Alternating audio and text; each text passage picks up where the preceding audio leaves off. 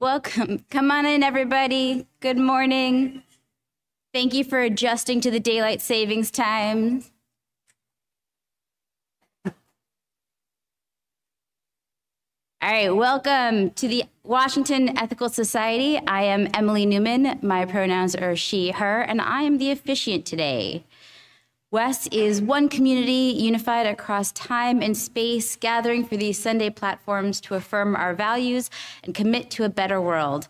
So I want to welcome those of you who are here in the hall, those who are watching on Zoom, and those watching the recording later. If you are on Zoom, please check the chat for welcome and various tips from Trang Dong, today's Zoom chat usher. If you're here in the hall and you need an assistive listening device, please ask the sound team at the back. Special welcome to our visitors today. We'd love to get to know you and answer any questions you have. So you can get on our email list by filling out the connection form at tiny.cc/wesconnects or send an email to wes@ethicalsociety.org. And if you're here in person, we invite you to stop by the welcome table after platform or just chat up anyone with a white name badge. Folks can also share joys, concerns, or sorrows that they would like to let Casey, the pastoral care team, and or the community know about. Fill out one of the blue WES Cares forms that you find on the welcome table, fold it up, and you can either put it in the collection basket or hand it to a greeter. We'll pass it on to Casey. There's also a digital form at tiny.cc/WEScares. And checking on the Zoom, see what's going on with our online folks. Bunch of good mornings. Good morning to you too. More good mornings, lovely. So we'll continue to check back, keep everyone engaged together. It is good to connect and to share this time together. On to our opening words this morning are from A Strong Reverence for Life by Carol Hippokotsky. I should have asked. Sorry. Hippokotsky. Sorry, I'll move on. Someone will correct me later. Those of us who call ourselves religious humanists have a strong reverence for life. Many of us experience a deep sense of awe before the mystery of life and death, those powers greater than ourselves. We share a respect for science and reason, and we are willing to live with ambiguity, to live without definitive answers. We share a deep concern about injustice and the fate of human life, indeed of all life on this planet, our home in the universe. We identify with the human story, even if we recognize it is as intimately tied to the story of the rest of this world. My environmentalism and my humanism are inextricably related. My humanism tells me that human life is important and worthy of respect and care. My environmentalism tells me that to be human is to be part of an interdependent circle of all life. It is counterproductive to imagine ourselves as separate. My knowledge of today's world informs me that planet Earth, and thus human life, are in danger because of the threat of global warming. I want to see life, including human life, preserved and thriving on our planet. My environmental humanism compels me to work to reduce the causes of climate change, the human practices that threaten the survival of life on Earth. Our opening music today is Turn the World Around. Feel free to sing along.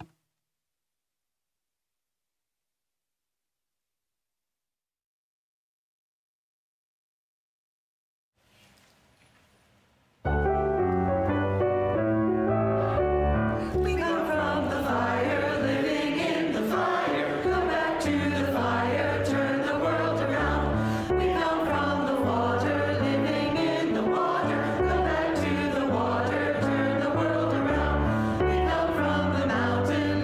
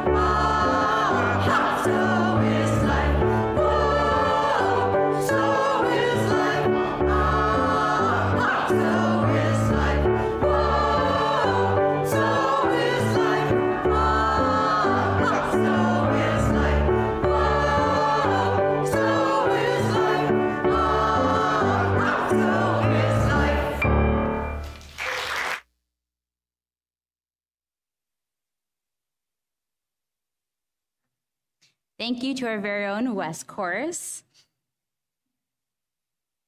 Each week, we read our statement of purpose as a reminder of our shared values. If you are interested in taking a turn to read the statement of purpose, you can sign up at tiny.cc/readsop. You can read it here in person or make a recording that will be included in a future platform.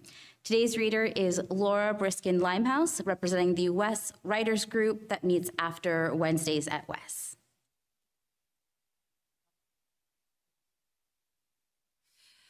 The Washington Ethical Society is a humanistic congregation that affirms the worth of every person. We strive through our relationships to elicit the best in the human spirit. With faith in human goodness, we appreciate each person's unique capacities. We joyfully celebrate together and support each other through life. We nurture a sense of reverence and responsibility for each other and the earth. We invite you to join our community of children and adults as we work for a world where love and justice cross all borders. Thank you, Laura. As Laura lights our community candle, I invite everyone to join in our candle lighting words.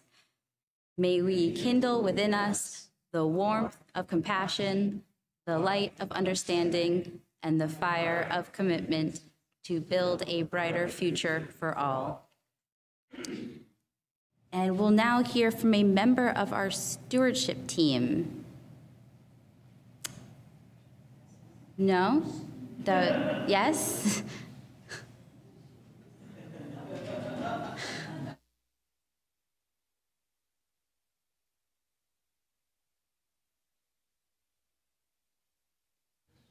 Okay, I'm the member of the stewardship team, and this is our stewardship moment, and I'm going to use it to say, you're all coming next Sunday, right? It's coming together to build a brighter, a stronger future for WES. Come and eat with us.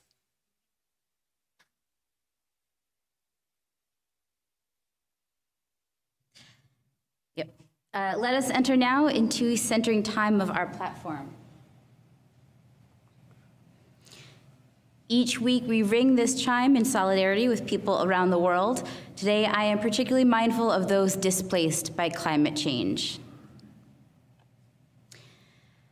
As we listen to the chime, let us remember our connection to each other and the world around us.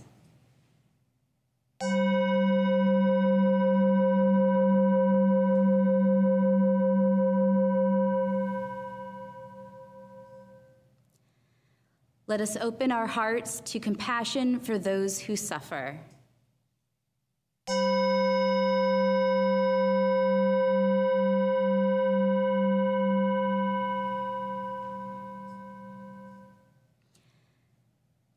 And let us commit ourselves to the work that calls for our love.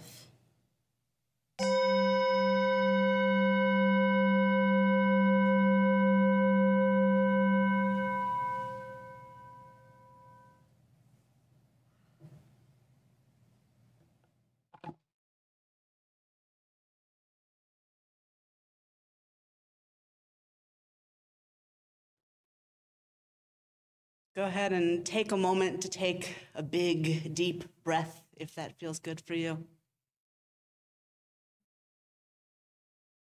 Maybe do a little bit of stretching, mindful of that there might be people next to you.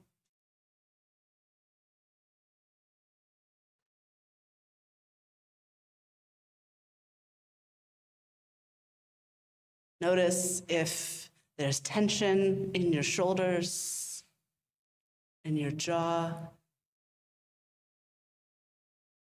Just let yourself release a little bit.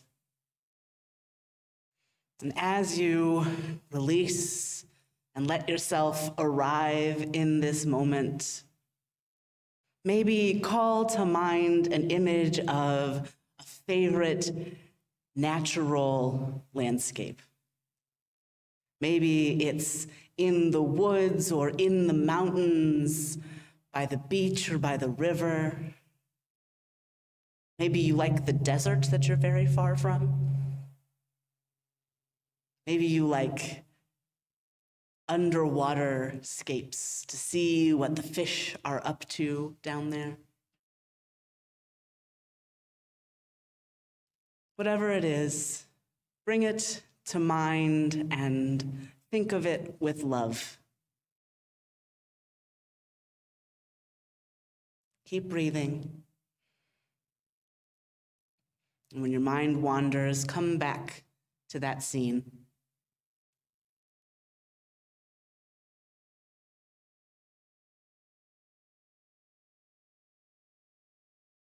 I invite you to continue relaxing and thinking of nature as we continue our meditation in silence and the music that follows.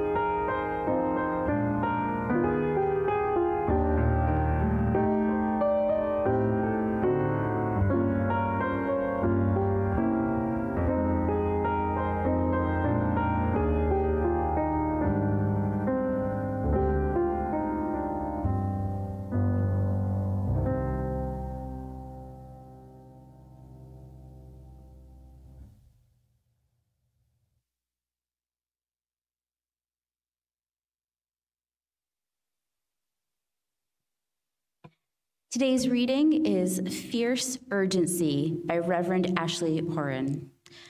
My four-year-old daughter has taught me this lesson. When a child wants to derail business as usual, to curb the hubris of adults who dare believe in schedules and plans and productivity, one fierce little body and one clear, piercing voice, strategically applied to the right pressure point, will change the course of the day's events.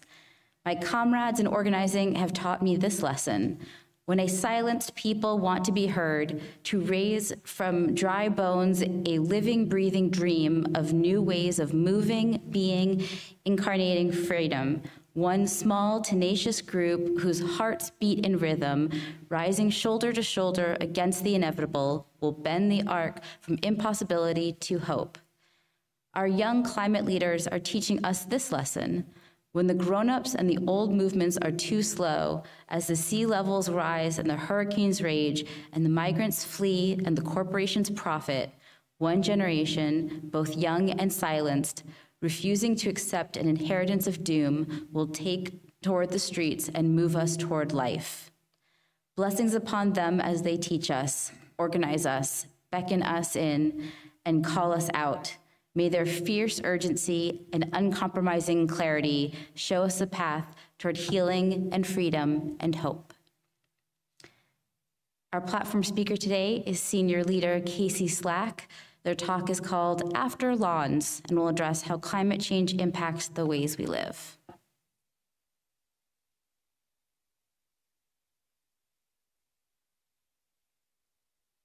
Thank you, Emily.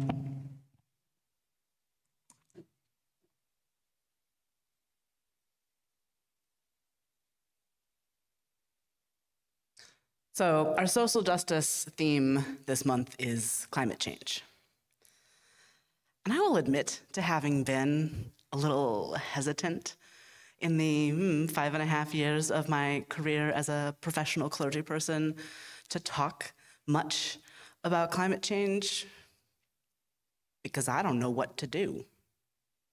Because that problem is so big that I get overwhelmed when I think about what I can say that is true and authentic and genuine and means something. I spent my whole life worried about climate and the environment around me.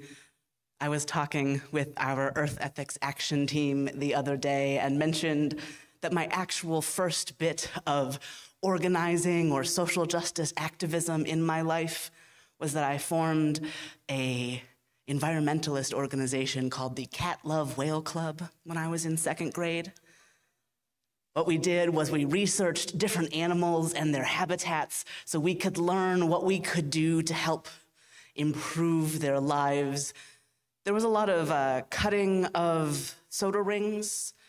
Any millennials? I'm looking at you. Please tell me that you remember this. Okay. It was a big deal in the early 90s, late 90s to cut your soda can rings so that fish and wildlife didn't get stuck in them. I was very involved in that. In fact, I was an early opposer of SeaWorld because I loved whales. And I loved orcas more than I loved any other kind of animal. I understand that that's not technically a whale. It's fine. And the Cat Love Whale Club went to SeaWorld. There used to be a SeaWorld in Aurora, Ohio, 5 minutes from my house when I was growing up, a SeaWorld, which was closed for half of the year. So it's bad enough, right, to have this whale in a little tiny tank, and then in a place that is closed. You've brought a whale to Ohio.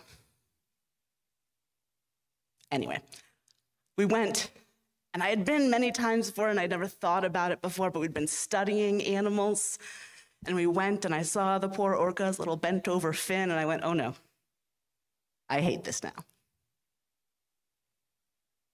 And still, I struggle to talk about climate change, about the environment, and so this month's theme is a challenge for me. I was thinking and thinking and thinking, and I realized that there is something easy, well, relatively easy, something I am passionate about that is relatively easy to communicate, and that something is lawns, and that I hate them. As it turns out, if I'm telling the truth, I have never been a fan of the monoculture lawn.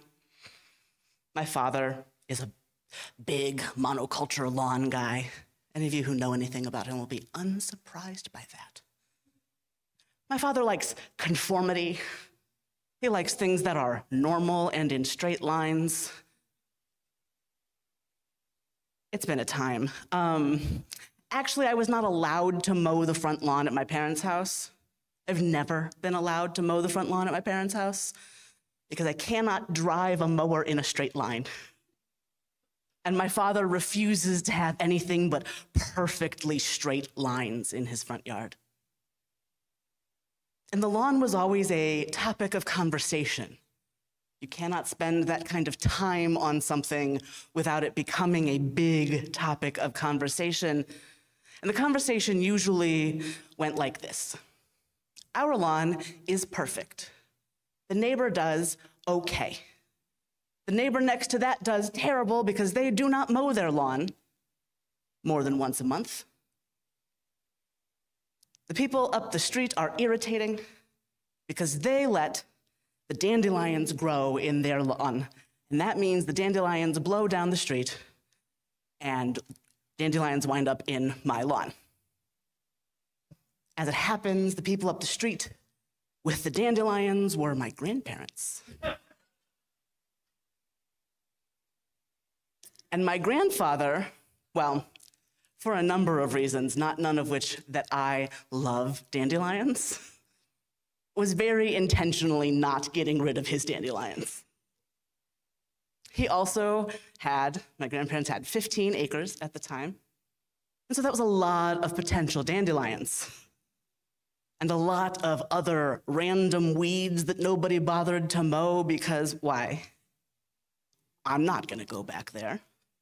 And the only times we ever did go back there was to pick little baby strawberries out of the grass near the tall grasses, or to run through the big grasses to get into the woods where the blackberries were.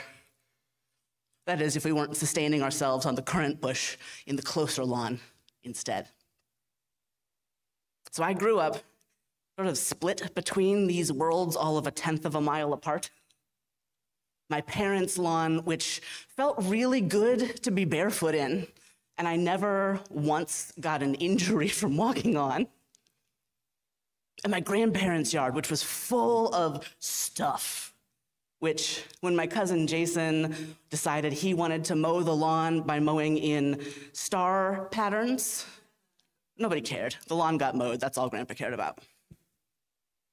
Where we could forage for food when Grandma kicked 12 of us out of the house in the middle of the day. If you have a million cousins, it's good to have a big yard to run around with your million cousins in. Anyway, I have never liked a monoculture lawn. And when I was a little kid, across the street from our house was a farm. It wasn't a working farm anymore, but the kind of grown over that a former farm becomes, and I was so angry when they sold it to turn it into quarter-acre lot development housing. I was so angry that we went to a city council meeting, my parents and I, and they would not let me, all of 6 at the time, stand up and speak, so my father spoke for me, a complicated man, and he said, "My daughter said we didn't move to the country to live in the suburbs." And that is true. We did not move to the country to live in the suburbs, but then the suburbs arrived across the street. Identical houses with perfect monoculture lawns. Little tiny, so small that my father couldn't even respect them. Doesn't take any work to keep up that much yard. Okay. And since then, I haven't lived anywhere that I have a yard. I moved out of my parents' house when I was just 17 to go to college, and then I lived in a dorm and another dorm and another dorm and an apartment and an apartment and an apartment and an apartment and an apartment and an apartment. And in the rental unit where Caitlin and I currently live, we have about this much grass, and we don't cut it because there's this much of it. Why? But we're buying a house. And the house has a yard. And the yard has been very much on my mind lately. When we viewed the house, one of the neighbors was outside and he said, he was so excited that we might be his neighbors. And then he said, "We keep our yards nice." And I said, "Oh no." And he said, "I mow this front bit of grass." And I said, "Cool, you can do that. I'll handle the back," which is where all of the actual yard is. And I started making plans to do literally any other thing but have grass that I have to mow. One, because I spent enough of my childhood on a lawnmower or pushing a lawnmower, and I'm done. That's over for me. 2, I don't want to buy a lawnmower. 3, I don't want to be near a lawnmower. 4, grass is terrible. And I don't just mean like my aesthetics don't like grass, but my aesthetics do not like grass, that is correct. But grass is, as it happens, not beneficial to the environment almost at all. It takes a lot of water. It takes a lot of chemicals to keep it a monoculture. Monocultures are bad. It is bad when things are all the same, whether those things are blades of grass or people. And theoretically, we learned as a country what happens when you plant the same thing over and over and over and over again in the same soil, and then you get a dust bowl. No, did we learn that lesson? I have questions for us. Notes for the rest of this.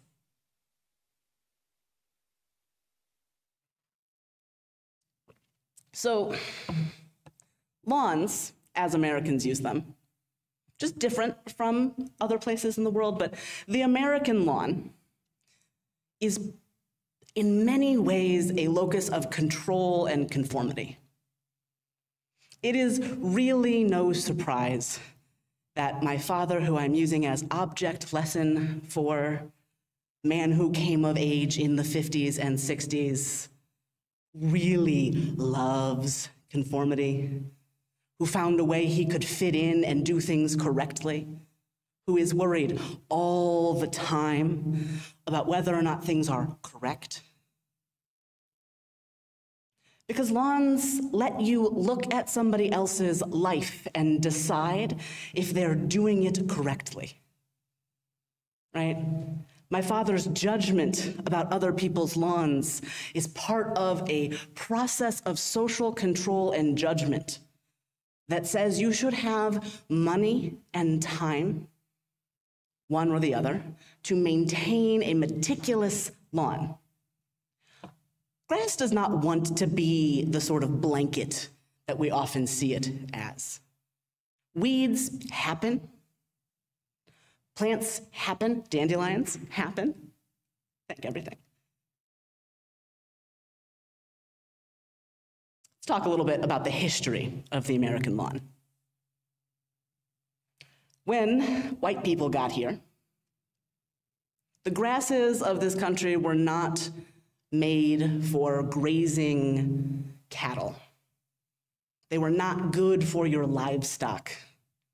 But the livestock didn't much care, and so they ate all of it anyway. And then it didn't grow back because it wasn't meant to be grazed on. So the colonizers said, all right, Europe, send us some more grass. And they got different kinds of grass, including the Kentucky bluegrass that is now the lawn standard, at least on the East Coast. For the most part, American homes followed European trends.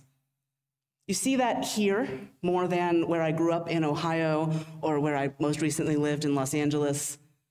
Houses that are pretty close to the street have maybe a little front garden and then more of a yard in the back, a garden area. That was a European practice of privacy in the context of a home. In the 18th century, a carpet of green was installed at Versailles, and suddenly rich people had ideas. That became a standard of lawn design in France and in England, which was really into copying French for the aesthetic at the time. And then George Washington and Thomas Jefferson imported European landscapers to make Monticello and Mount Vernon into beautifully landscaped open areas. This gave America's rich people something to aspire to, and that something was green carpet in front of your house. The early suburbs on the East Coast, if you listen to their names, you'll hear a lot of the word park. They were literally trying to look like parks, right? There had been a movement for public parks, public spaces, and then these private communities wanted to look like they were these beautiful natural places you could run around in, which of course meant that everybody's lawn was exactly the same. And then when we started traveling more by train and by car, we redesigned how our homes relate to the street. It stopped being about privacy and about keeping horse smell from you, and started being active pressure to beautify the front of your house so that travelers would have something nice to look at as they went by.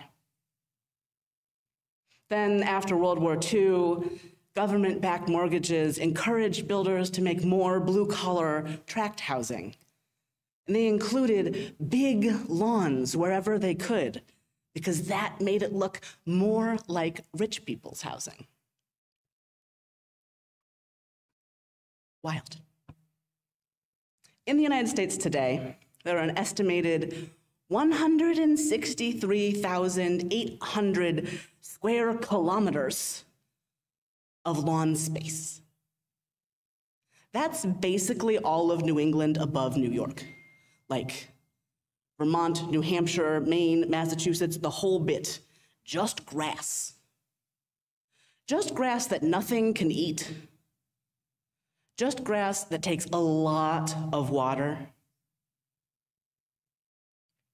That isn't just lawns, that includes parks and the only thing I hate more than lawns, golf courses. I have a shirt, which I considered wearing today, but I don't really wear t-shirts on Sunday. It says, "No turfs and no turf. No trans-exclusionary radical feminists. No turf, like no carpets of grass. Against transphobia and golf courses." The way that we use grass in this country right now is wildly unsustainable, and the risks range from a depletion of water aquifers to the devastation of local ecosystems. A perfect lawn can also contribute to rising carbon dioxide emissions. So what other options do you have? What am I gonna do with this piece of land? It's this big, not even a quarter of an acre. My father does not think I have any land, because I don't, and I don't want to. What else can you do? Well, some things are really easy. If you simply mow the lawn you have less and don't use pesticides on it, that's gonna cause a lot of improvement, right? A lawn that is unmowed is space for bees and pollinators to live and hide. Not using pesticides feels like a pretty obvious. Please don't use pesticides. Don't. Things that end in "side," maybe not. What if we didn't do that? Genocide, pesticide, none of that. Don't take the leaves out of your yard in the fall.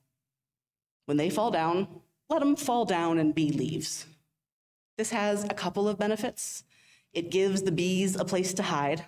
The bees need a lot of places to hide. We have been forcing the bees out in public more often than they would like to be. Please respect the bees' privacy at this and all times. But also, those leaves will turn into nutrients for the yard over the course of the winter. They will, in fact, biodegrade their leaves, friends. In the fall, when I see people putting all the leaves into big plastic bags, I think, what are we doing here? What is this? The answer to a natural process is to put it in plastic bags. If that is not the American relationship with the environment, I don't know if there's a clearer picture. You can do some other things that are even better. You can add keystone plants to your gardening.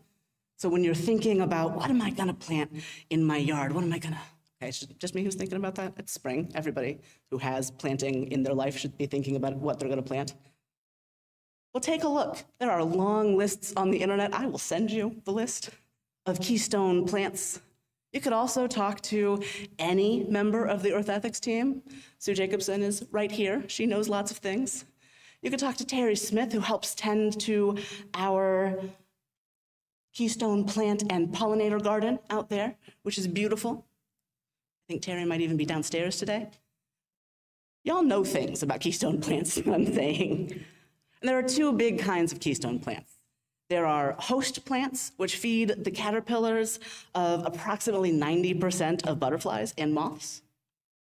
And then there are plants that feed specialist bees who only eat pollen from specific plants. I've been talking about bees a lot.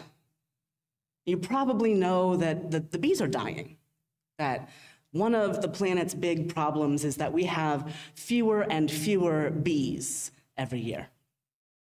Some of this is because in our love for yards and parks that all look the same, we have gotten rid of so many of the keystone plants around the country. So every keystone plant we can add to our yard here at WES, to our yards at home, to a garden that you have access to a garden that you are willing to put a hole in. I don't care whose it is. That keystone plant is going to offer food and sustenance and space to live for bees that need our help really desperately. And without bees, there's a lot less pollination, there's a lot less flowers in general. The world is more beautiful with bees. So let's take some care of the bees. You can also replace your monoculture grass with grass alternatives. This is a big project with a lot of research that needs to be done if you're going to do it. But it begins with killing the grass you have by maybe putting cardboard over it for a season or tilling it under. These grasses are pretty, they want to come back. We've bred them to be interested in returning. You want to make sure you get weeds out of your lawn, not because weeds are bad, but because many of the weeds that we have are actually not indigenous to the areas that we live. They are weeds we brought from Europe, because it turns out if you bring the cow, you bring whatever's in the cow's digestive system. And that could include weeds. There are a lot of grass alternatives that actually don't even need mowed. They stay low to the ground. They are pretty, they are different. They're still green. You still kind of fit in. So think about, in your particular context, what you might do. Maybe you don't have a yard. Maybe you don't have a yard because you chose to live somewhere where that's not something. That's cool. Applause for that. Maybe you have already done a bunch of changes to your yard. Claps for that. But where can you add something else? Can you help us find a way to move away from having a lawn here at WES? Do you have access to a garden that you could put some pollinators or keystone plants in? Do you have a friend in your neighborhood who is maybe a little over-attached to the green carpet? And you could have a conversation just about maybe mowing the lawn a little less. Because any step in that direction is a step that is going to help the bees and the butterflies and all of the other plants. It's going to help us breathe better. It's going to keep our water cleaner. Any step that we take is a good one. There are, of course, challenges to getting this done. Money being a big one, right? Lawn care is expensive in general. And when you're doing something outside of the standard, it can be a little more expensive, right? The top advice if you're gonna completely redo your lawn is to hire an expert. And if you can afford that, do it. And if you can't, there are lots of DIY guides on the internet. You have resources here, but also the government might offer you some subsidies. The DC city government has a bunch of different grants available. We're looking into one for a rainwater garden here at WES. In Montgomery County, they've done some of the other difficult work for you already, because the other difficulty is your neighbors and the potential of a housing association, right? The other difficulty is someone you're in a contract with who gets to say how you keep your yard. Well, in Montgomery County, they have already passed a law that says that not mowing your lawn or installing alternative grasses can't be reported as a nuisance. What if we work on legislation like that wherever we live? Because everybody should get to decide to have a greener lawn. I mean that conceptually, not literally. That everybody should be able to step outside of that conformity box that is the green carpet of a lawn and say, you know what, my values and my aesthetics, either or, both and, say that I want to do this. Because we're all going to benefit from, again, bees, butterflies, pollinators, air, water, right? Work together with your neighbors. Or if you live in a building where there is perhaps a rooftop and the rooftop has maybe a garden, or it doesn't yet, there could be a garden there. And that garden could have keystone plants, it could have pollinators. You could put a tree on a roof if you wanted to. Not for the full of the tree's life, they get roots, but you could do a lot of things. So I encourage you to think about where you're at, what your situation is, and what a step you can take is. Because the problem of climate change is big and huge and terrifying. And the only way to address it is to take the steps that we can take. I am clear that a golf course is a bigger problem than any of us could ever hope to be. I am clear that the very wealthy's lawns, which are meticulous and giant, are a bigger problem than most of your lawns likely are. And we can work on that stuff too, and we should. We should work on everything we can work on, but one thing that you can do, just you, is plant something in your yard. Plant something here, join a community garden, bother your HOA until they say, okay, fine. Everybody doesn't have to have perfect grass. Bother your city government until they say, okay, fine, it's not a nuisance. Each little step will help a lot. And the bees certainly will thank you for any work that you do.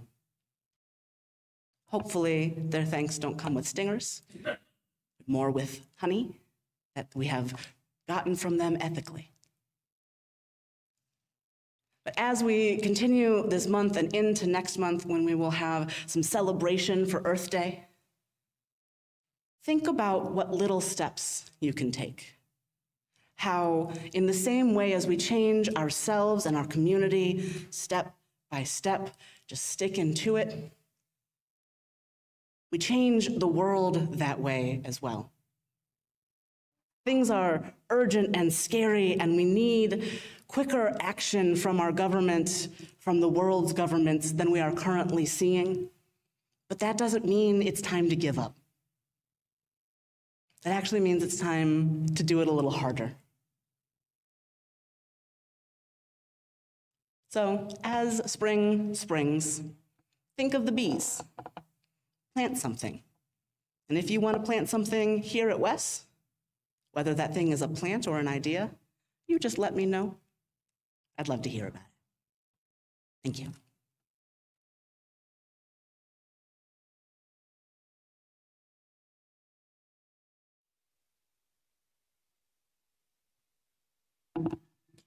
Thank you, Casey. In a few minutes, we'll have community sharing time when we can write into the chat or share in person about what resonated with you during this platform. While we listen to today's musical response, you might prepare by reflecting on a personal experience or an activity at WES that the platform brings to mind.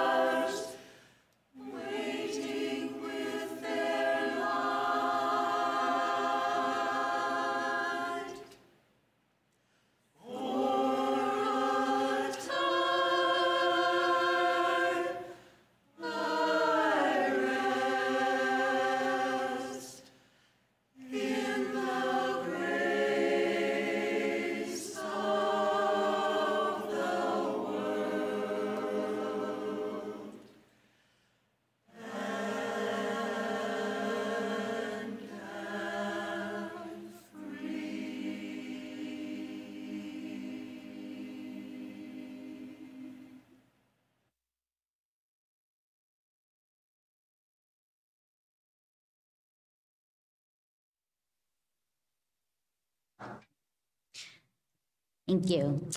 This is the time when we add our own voices to the morning, sharing our reflections on the platform or what resonates with our personal experience. So for our online participants, I invite you to share in the Zoom chat. And if you're watching this video later on, you can put in the comments there. If you're here in person, you can come to the microphone here on the floor and share your brief comments so that others may also share.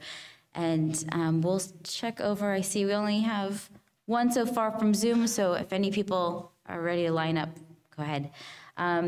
Barbara says, thank you for this interesting talk. I love seeing the trees blowing in the background by the windows at WES today.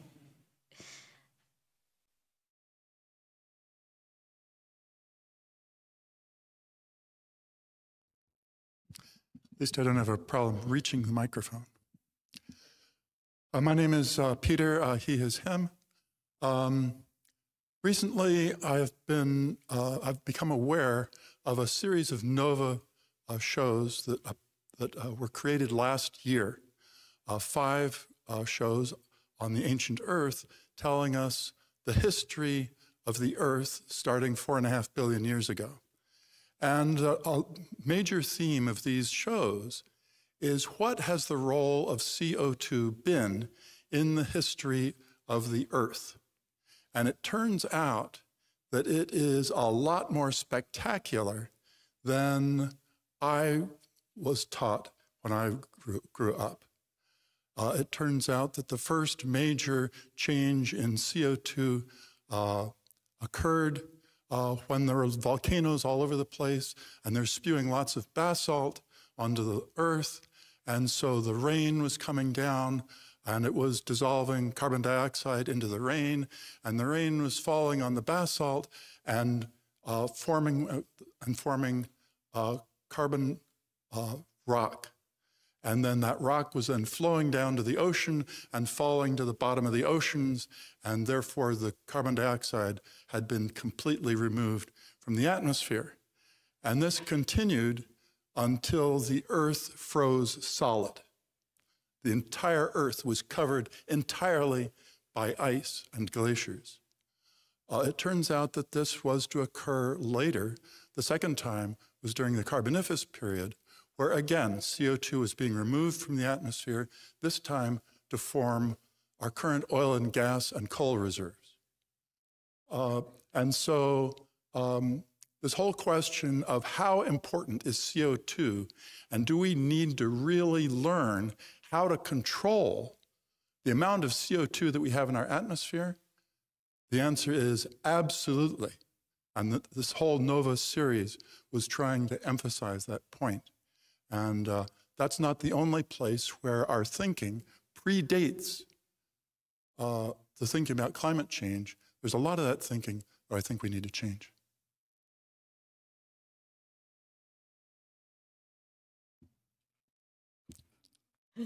I'm Judy, she, her, and 2 things. Well, 3 things. Thank you, as ever. And I have a confession to make. My father had a lawn care service business for many, many years. And number 3 is, when I get home, my husband and I are going to have a long talk about our lawn. Thank you for teaching me a whole bunch of stuff I didn't know.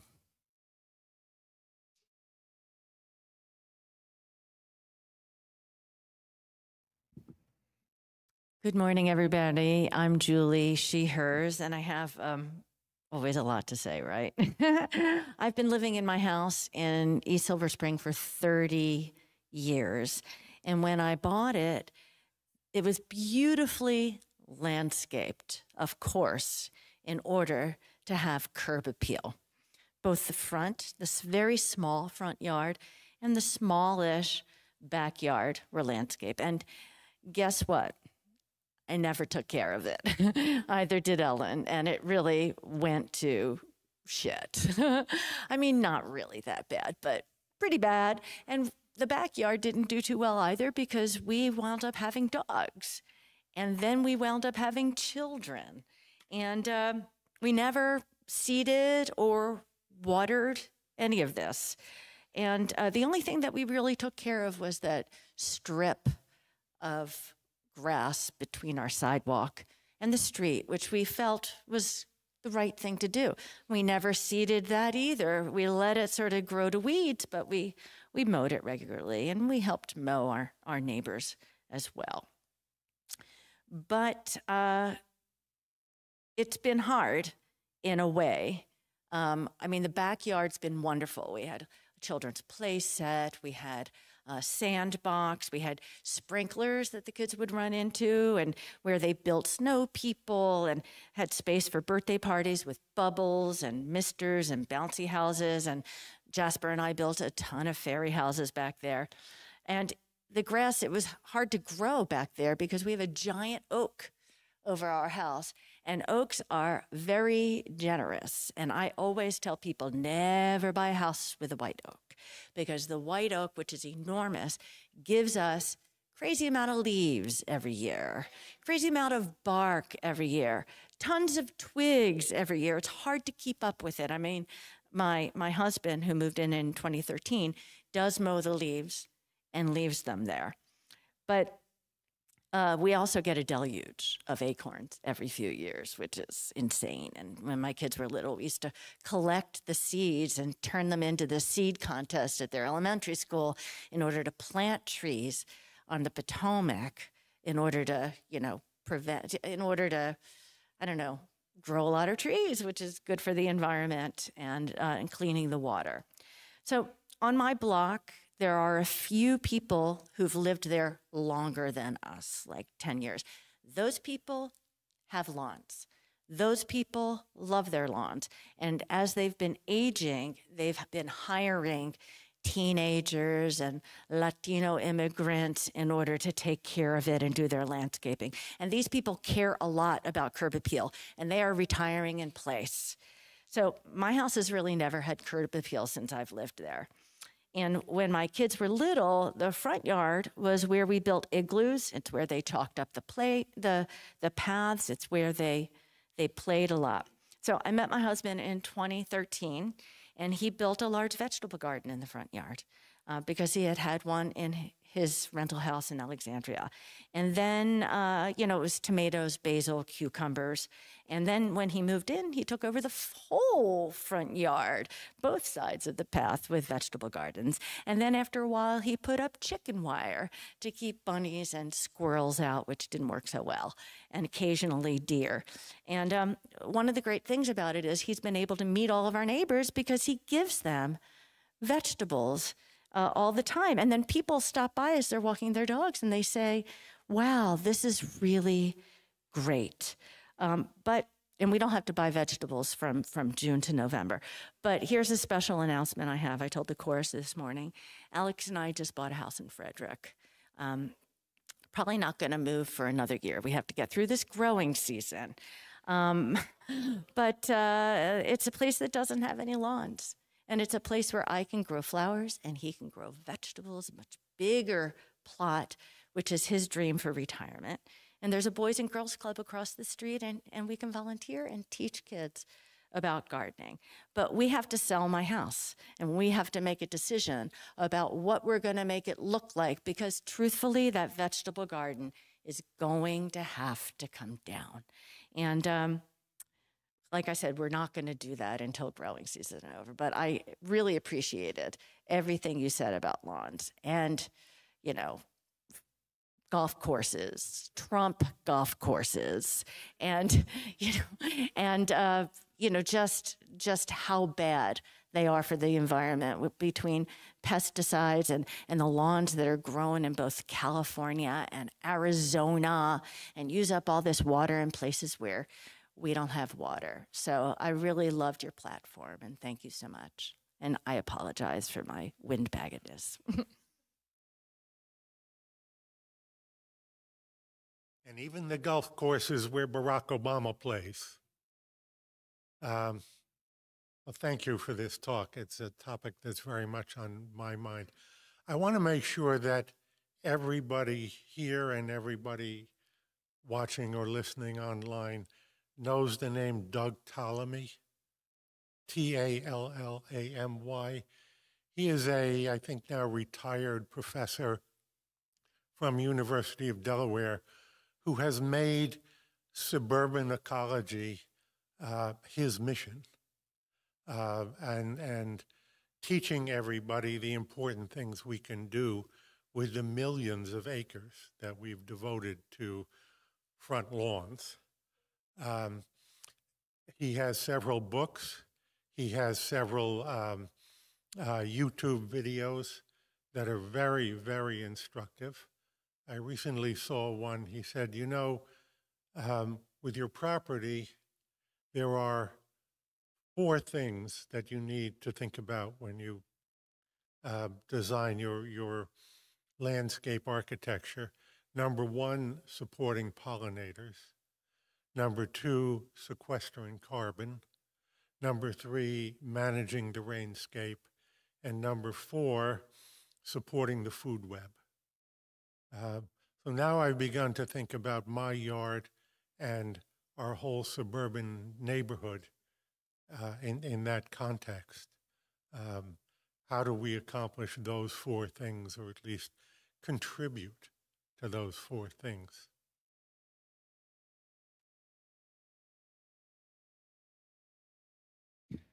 Good morning, Jeffrey, he, him. It can be overwhelming.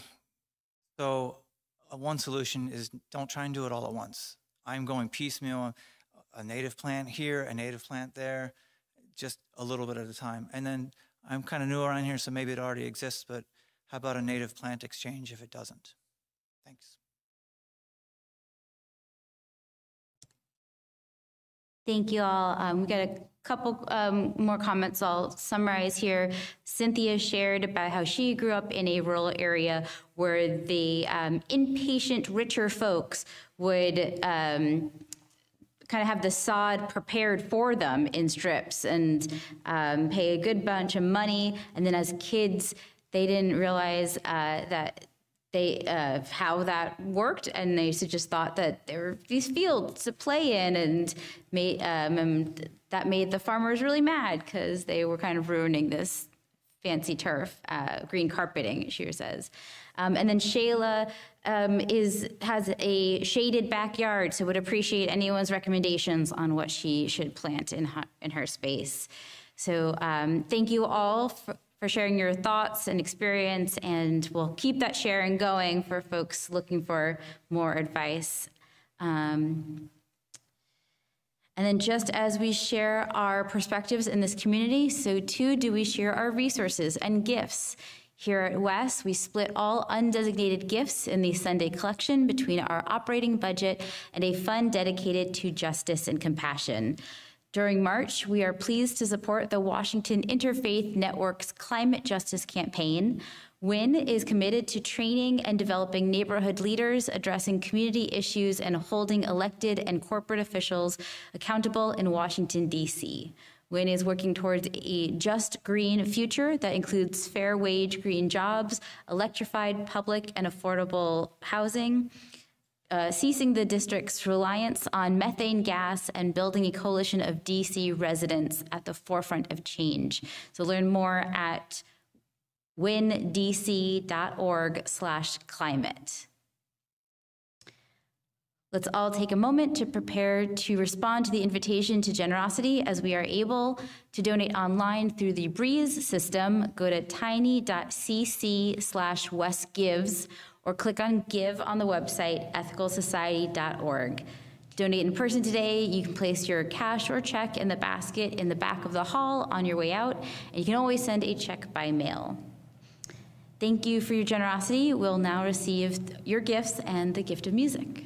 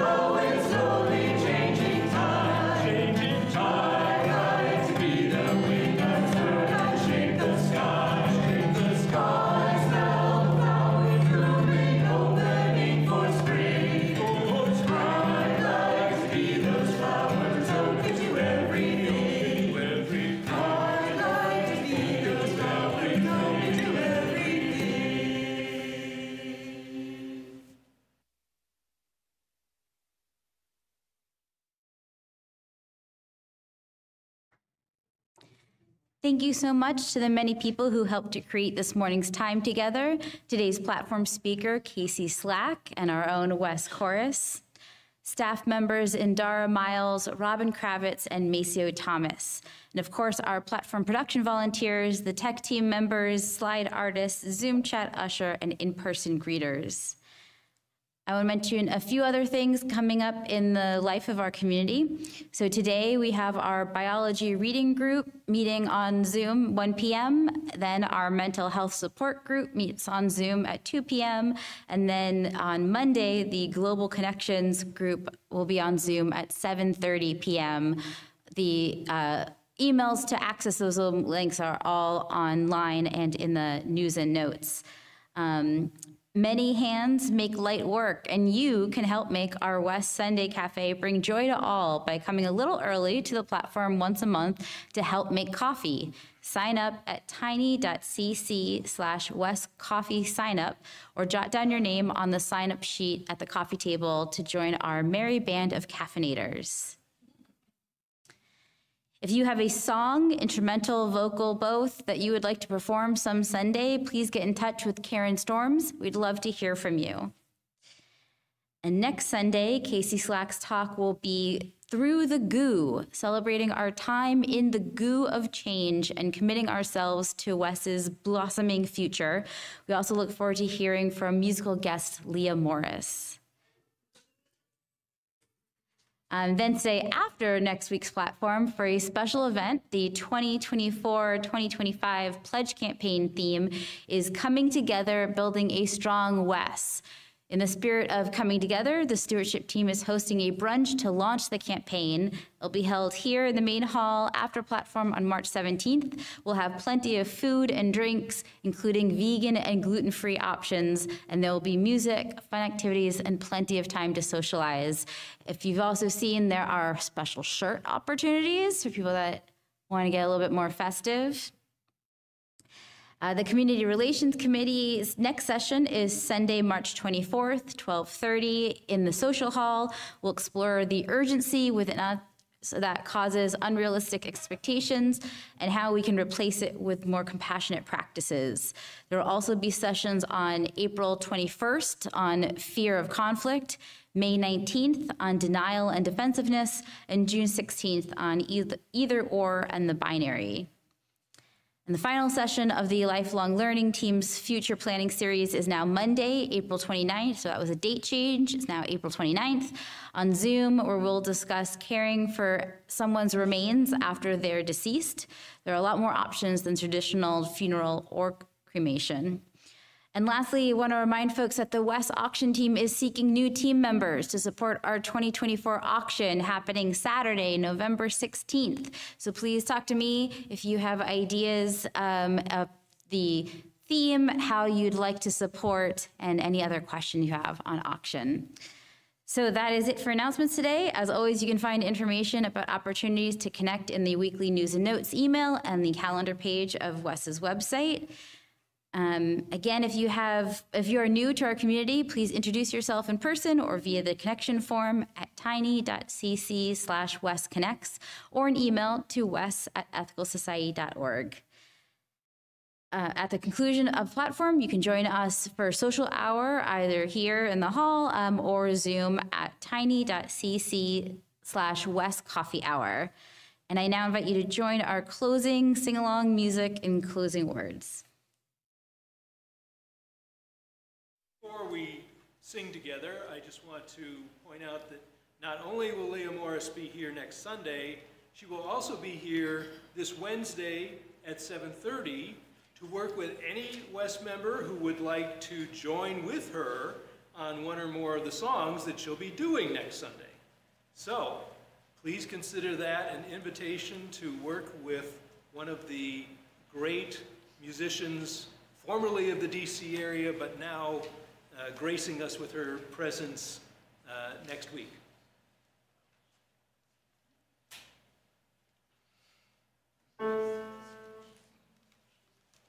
That will be taught orally, no music reading required.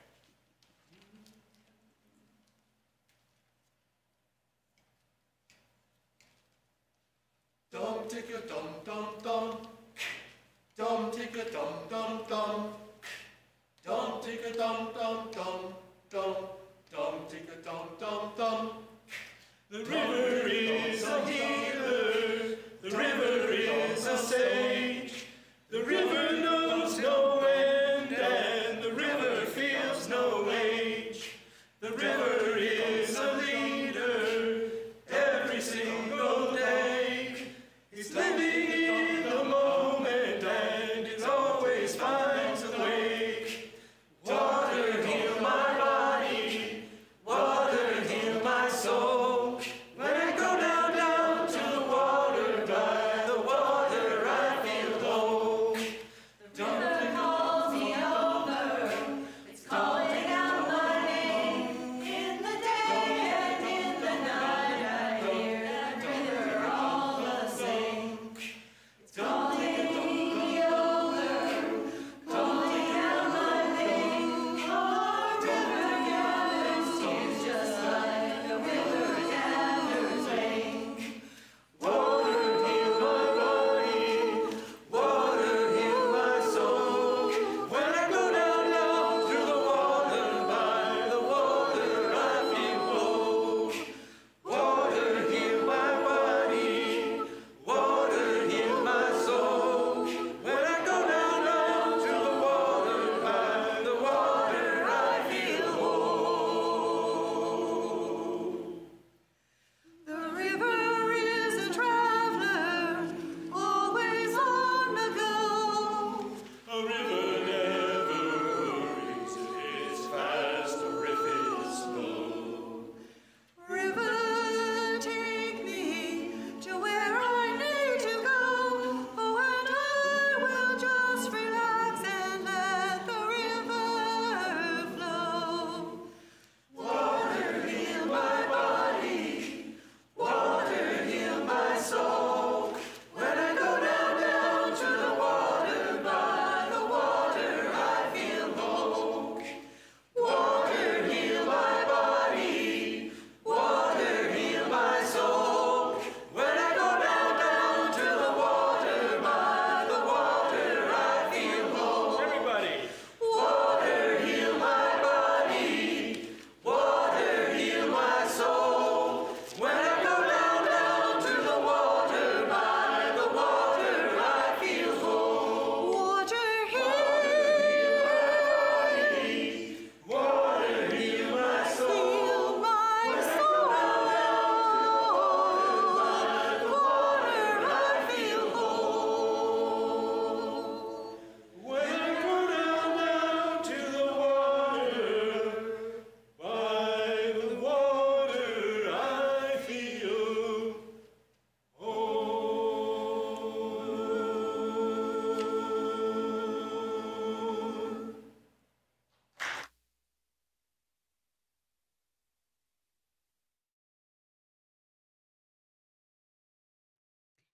And now for our closing words.